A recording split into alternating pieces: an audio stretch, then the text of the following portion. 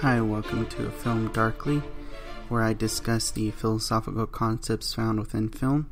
I'm your host, Anthony Paceno, and in today's episode, we're going to be discussing The Dark Knight and the ethical issues found within there concerning human nature embodied. And the reason I say human nature embodied is because we have a great example in this film of the Joker. So, such as in the last podcast of The Watchmen, where I focused primarily on the comedian and how he conveys human nature and sort of embodies it, what we find in the Joker is a different type of embodiment. An embodiment that is against tradition, society, and what is commonly known as the way people should act. And he questions these things. So it really just comes down to both tradition and civilization, or government, if you want to put it that way. Mostly the hierarchy that we see in human nature. And I'm not going to go too much on hierarchy because I do intend on doing a podcast about The Walking Dead, which I think has a great narrative on human nature and hierarchy, and how those two really come together quite soundly and quite truthfully. Probably in a way that people don't want to admit. We tend to see hierarchy as an issue, and it is an issue, but it does have an attachment to human nature that people tend to ignore. So, putting that aside, we're going to go ahead and take a deeper look at The Dark Knight, and I'm mostly going to focus primarily on the Joker. Using a few quotations like I did last time. I used a few quotes with the comedian and showed or exposed how the comedian's character understood human nature more so than his partners and his friends, such as Ozymandias and Dr. Manhattan, who seemed to, at least Dr. Manhattan, seemed to understand human nature but didn't understand how to handle it. And Ozymandias, who was egotistical enough to think that he was going to solve the world's problems. Whereas according to the comedian, the world's problems wasn't going to be solved until justice was enacted, which is to see the extinction of mankind. And the reason I'm bringing this up is because I want to be able to make the attachment from The Watchmen to The Dark Knight. So that you can understand why I'm still speaking on human nature, but I'm coming at it from a different perspective, with a different individual being the Joker, whom is, as I said, sort of another example of human nature embodied. Probably not as good, I say that with quotations, as the comedian, who is somewhat of a hero, at least, but at least you have another character who's living out human nature the way he believes human nature operates. So without further ado, let's go ahead and dig into The Dark Knight and looking at the Joker. And one of the first scenes that kind of starts to expose who the Joker is, in that he's a man who's going, like I said before, against tradition and against civilization, and I guess you could even say against social constructs, which should have been my third example from the get-go. One of the we kind of see that arising, and what I mean by him being against those things is because the Joker is really an atheist, an anarchist, and he's clearly somebody who's distinctly an empiricist, but possibly to the most extreme form of that. So atheism fits the category of tradition, because traditionally people tend to believe in God, or some sort of God at least, and some sort of religion, whereas the Joker seems to be completely ignoring that. We never really get the Joker to come out and say, I don't believe in God, but it's obviously exemplified in some of the things he says. It's very much so there, and you can, I think we can all pretty much assume the Joker would not have believed in God. And then civilization-wise, because he's obviously believes in anarchy. He believes that there shouldn't be government, and we see that through his own quotes, his own words. And then social constructs. There's actually a scene in the interrogation room with Batman where he very much so reveals how he believes social constructs are really sort of a form of the imagination. But let's go ahead and get into this. So the first scene that really starts to discuss the Joker and what the Joker might be is this one scene near the start of the film where Alfred and Bruce are having a discussion, and they're talking about the Joker, and they're talking about where or what's happening with crime in Gotham, because things have completely changed due to the Batman's appearance, or due to him arising, really. So you have this little scene where they're in the newfound Batcave, and Bruce is saying, targeting me won't get their money back. I knew the mob wouldn't go down without a fight, but this is different. They crossed the line. And Alfred responds to him, and he says, you crossed the line first, sir.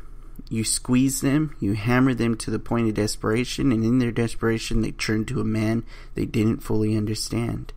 And that's the first part of this, because Alfred seems to get it before Bruce gets it. And I'm not even so sure Bruce probably doesn't even understand until the end. But then Bruce states, criminals aren't complicated, Alfred. Just have to figure out what he's after. And he's talking about the Joker. And Alfred says something quite interesting in response to that. He says, with respect, Master Wayne, perhaps this is a man that you don't fully understand either. A long time ago, I was in Burma. My friends and I were working for the local government. They were trying to buy the loyalty of tribal leaders by bribing them with precious stones. But their caravans were being raided in a forest north of Rangoon by a bandit. So we went looking for the stones, but in 6 months, we never met anybody who traded with him. One day, I saw a child playing with the ruby the size of a tangerine. The bandit had been throwing them away. So Bruce asks, so why steal them? To which Alfred responds, well, because he thought it was good sport. Because some men aren't looking for anything logical like money. They can't be bought, bullied, reasoned, or negotiated with. Some men just want to watch the world burn. Alfred understands who the Joker is and what this embodiment entails of being atheistic, anarchist, and antisocial construct, or hierarchical to this extreme extent. I don't want anybody who's against hierarchy to think that I'm saying if you're against hierarchy, you're going to be evil like the Joker. No, that's not what I'm saying. But he's saying this is a person who can't be bought or bullied or reasoned or negotiated with, and he doesn't want anything logical like money. He's not after those things. He just wants to watch the world burn. So the question is, why? Why is the Joker this kind of character? Why is he the embodiment of this ugly nature? And just like how with the comedian, he thought he was the American dream personified, in this embodied. It's similar with the Joker. But it's not that the Joker thinks he's the American dream. It's that the Joker has taken a long look at people and has come to a conclusion.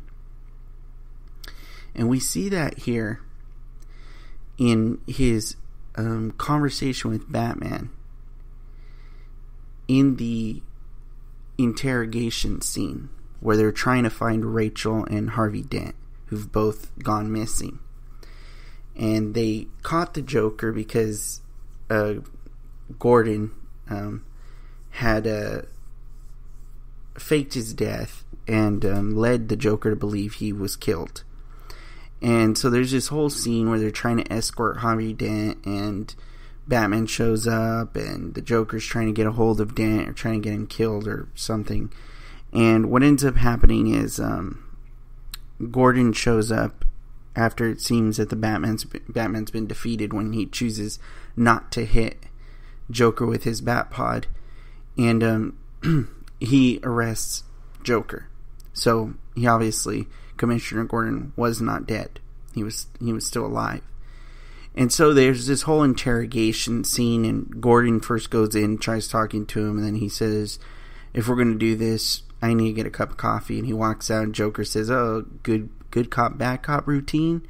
And that's when Batman shows up. And he, Joker, I think Gordon says something like that. That's how he responds.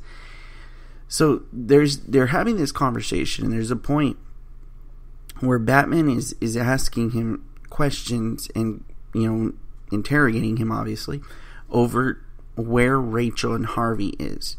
And there's a part where the Joker tells him, don't talk like one of them. You're not. Even if you'd like to be. To them, you're just a freak like me. They need you right now. But when they don't, they'll cast you out like a leper. You see, their morals, their code, it's a bad joke. And right there, the Joker's giving us that sign. He's telling us right there, he's anarchist. He's an anarchist. But he even damns morals at that point. He even says morals is a bad joke. And that's interesting because I think most people would say, wait a minute, morals are a bad joke. I mean, there's even individuals who are probably listening to this podcast and saying, how can you list him as an atheist when he doesn't even believe in morals? Because I'm an atheist and I'm a good moral individual. I'm sure you are. No one's saying that you aren't.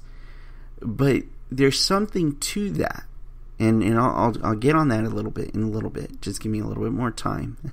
So at the continuation of this quote, the Joker says, it's a bad joke dropped at the first sign of trouble. They're only as good as their world allows them to be. I'll show you. When the chips are down, these civilized people, they'll eat each other. See, I'm not a monster. I'm just ahead of the curve. Right there, he's saying exactly what the comedian was saying when he said, what happened in the American dream? You're looking at it. The Joker is trying to tell you that he's not a monster. He's just ahead of the curve. He gets it. He gets that everyone's just living this fake reality that doesn't exist. Whether, you're this church-going, happy, keeping up with the Joneses kind of person who lives all moral and good and by the rule and follows the laws and doesn't run the red lights. And he's saying it's all a bad joke. It's all false. All of it. And he's like, and he gets it. So because he gets it, he's living it out. So it's not that he's a monster because he's willing to kill and willing to do whatever he wants to do. He's just ahead of the curve. And in the continuation of this interrogation, we see Joker reveals a little bit more. He says a little bit more because Batman grabs him and he asks, where's Dent? He says it in that Batman voice that I can't possibly do. And then the Joker says, you have all these rules and you think they'll save you. You have all these rules and you think they'll save you. So he's giving you even further example of what he thinks of rules. That rules are basically a way for people to feel comfortable. But that's all they really are. And Batman responds, I have one rule. And Joker says something really cool. And he says, oh, then that's the rule you'll have to break to know the truth. I don't know why I like that. I like that line so much. And Batman tells him which is, and Joker says something right here that is another glimpse into why he is the person he is and why he's ahead of the curve. He says the only sensible way to live in this world is without rules. Why would you say that? Is that true? I mean, as an audience member, as someone listening to this, do you think that's true? Most sensible way to live in this world is without rules? I mean, you have to think about what he means by rules. Rules doesn't just mean the law. Rules means morals. Just like he said a little while ago. Their morals, their code, it's a bad joke. He's talking about anything you can think of that possibly rules over human beings. Anything that creates these boundaries by which human beings are not meant to cross. Whether it's those laws that your government constructs or whether it's the laws of being a moral human being. Either one of those. Whether it's the social constructs we create for one another. Such as this PC culture, which is just another social construct. He's saying the only sensible way to live is to put all of that down the drain. Unplug that drain and let all that stuff wash away, because that's the only way you're going to live sensibly. Now, before I start to break this down even further and go into whether or not the Joker is right or wrong, there's a little bit more that needs to be said from the Joker in order for us to completely unwrap this. We're pretty much almost unwrapped. But let's look at one last point. This last point is in the hospital scene with Harvey Dent, where he's talking to Harvey and he tells Harvey something about what he has done to Gotham. And I'm sorry, but we're having a little bit of trouble with my computer where I'm reading the quotes. But the Joker says, I just did what I do best. I took your little plan and I turned it on itself. Look what I did to this city with a few drums of gas and a couple of bullets. You know what I've noticed. Nobody panics when things go according to plan. Even if the plan is horrifying. If tomorrow I tell you I tell the press that like a gangbanger will get shot or a truckload of soldiers will be blown up, nobody panics because it's all part of the plan. But when I say that one little old mayor will die, well then everyone loses their minds. And Joker hands a gun to Two-Face, points at himself and says, introduce a little anarchy, upset the established order, and everything becomes chaos. I'm an agent of chaos. Oh, and you know the thing about chaos? It's fair. If there was ever a line Joker could give that really tells you why, without a shadow of a doubt, he believes in living this method, it's not just because he's ahead of the curve and because he's ahead of the curve because he knows the truth about mankind, which is that we follow all these ridiculous rules that don't make any sense, and that the only sensible way to live in the world is without the rules. But he's telling you right there that he's an agent of chaos because he thinks chaos is the way. He's using chaos to define what he told Batman earlier on. which is, the only sensible way to live is without rules. But one thing he says right here is he says, and this is really his motivation for being an agent of chaos, is he says, the thing about chaos, it's fair. Is he right? Is it fair? In a way, he's correct. He's almost absolutely correct, because if you think of a world of chaos, you're thinking of a world where anyone can do anything that they want. There's no such thing as fairness, because you can take anything you want to take. Nothing is limiting you. Sky's the limit, so to speak. Whereas living with rules is more like a limit of some sort. I makes me think of a Chris Rock joke that he told once, where he said, for black people, or for white people, sky's the limit. For black people, limit's the sky. And it's a funny joke, but what does that mean exactly in terms of with the Joker? Is that's what the Joker means by chaos. He means sky's the limit, as opposed to limit the sky, as opposed to you living to this degree of rules, of morals, of these codes that don't make any sense whatsoever, whether it's you're being religious and following your government, whether you're not religious. Even if you're an atheist, I guarantee you're still living according to some moral code. There are plenty of atheists in the world that I know that are great people, good people. I mean, there's some Christian scholars and theologians that will tell you that some of their best friends are atheists, and that they're great people. But you're holding on to some moral rules. You're holding on to a moral law. Why are you holding on to that law? This is how we know the Joker's an atheist. But I just said a moment ago that an atheist can be a moral person. An atheist can be a moral person.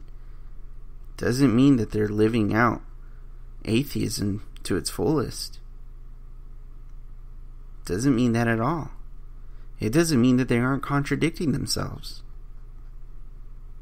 But this is why we know Joker's an atheist. Because the Joker says that there's no sensible way to live in the world, but that the only sensible way to live in the world, is without rules. Joker isn't even abiding to the Decalogue, to the notions, to the ideas that Jesus Christ and others have stated in various religions. That you should love your neighbor like you love you, the golden rule. He's completely ignoring those things, and thus showing that he believes in no ontology for morality. He doesn't believe there's such a thing as something that bestows this moral idea. He's ignoring the metaphysical and ignoring the transcendent, and specifically saying to us that human beings are animals. Remember, they'll eat themselves alive. That's what he says at one point. The human beings will eat themselves. Because human beings are just animal in the end. There's nothing there. And why you hold on to these codes makes absolutely no sense whatsoever. None. It's not sensible in even the slightest.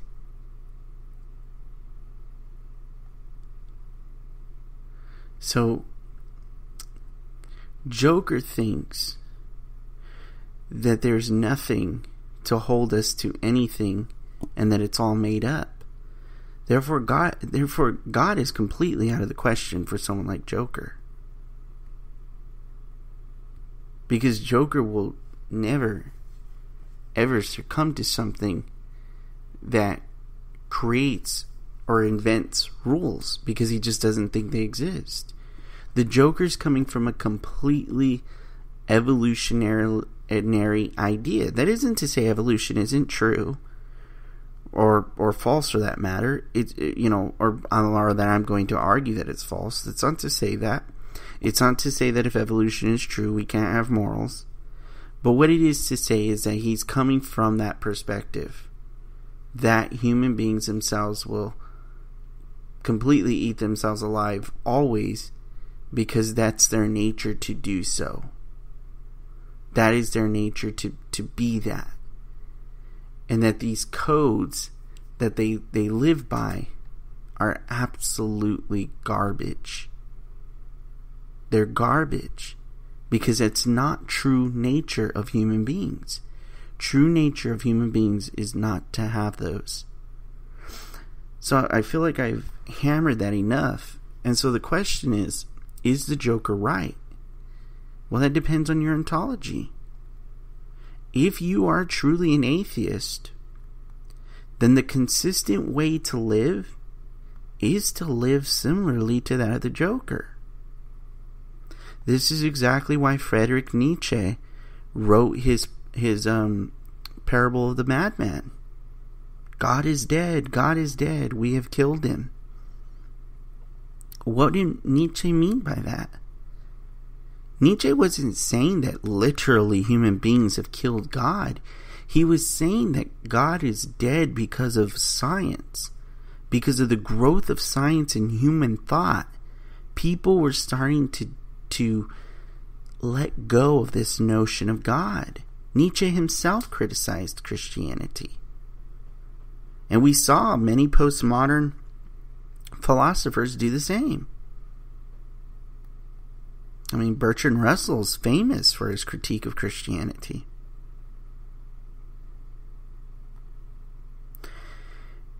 And this is why Nietzsche was worried.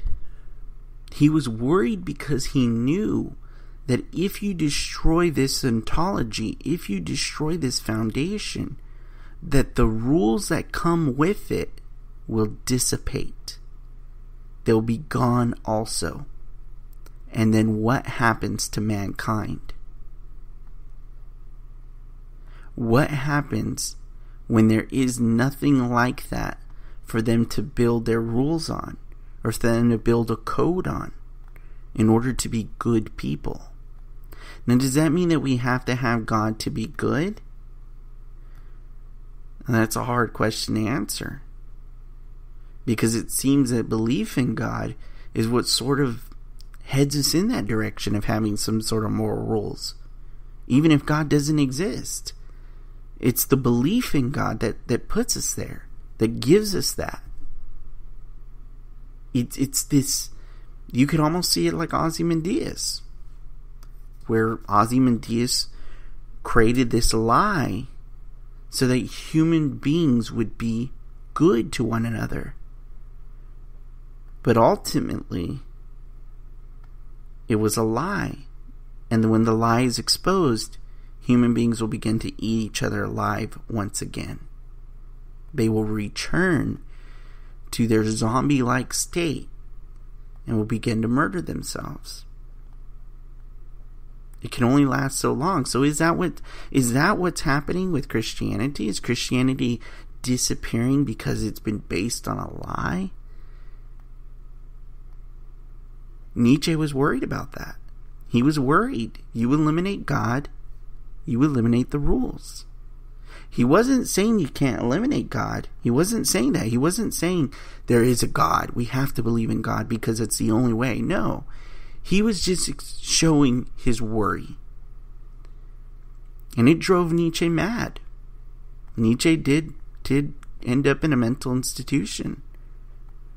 Drove him completely mad, some of his ideas and thoughts. So, what the Joker is saying isn't necessarily wrong. But he's coming from a particular perspective, and that perspective is an entirely atheistic one. It's one that eliminates all metaphysical ontologies and says we are purely animal, and if we are purely animal, the only way we'll be happy and be fair is if we remove the boundaries, if we remove the rules, the codes.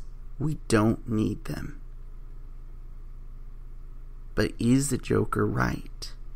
Where do the rules come from? Where do the codes come from? And if you're an individual who doesn't think there's any metaphysical ontology, as there are plenty of people who don't, what is your ontology for the codes? Do you think we need them? Maybe this insight into the Joker will convince you that we don't. Maybe you've always believed we didn't. Maybe it's something else that I'm missing. Maybe it's the herd instinct. Maybe it's simply evolution. Maybe it's being altruistic. There's plenty of areas we can look at. So don't, I know I brought up religion, but don't take this as me saying or stating that religion is the only way to solve all of this. That's not what I'm stating. But I would just want you to understand that what is with the missing of religion, like Nietzsche saw, you're skipping out on this metaphysical ontology, and without that, it's incredibly difficult to create objective rules that people have to live by. It's incredibly difficult.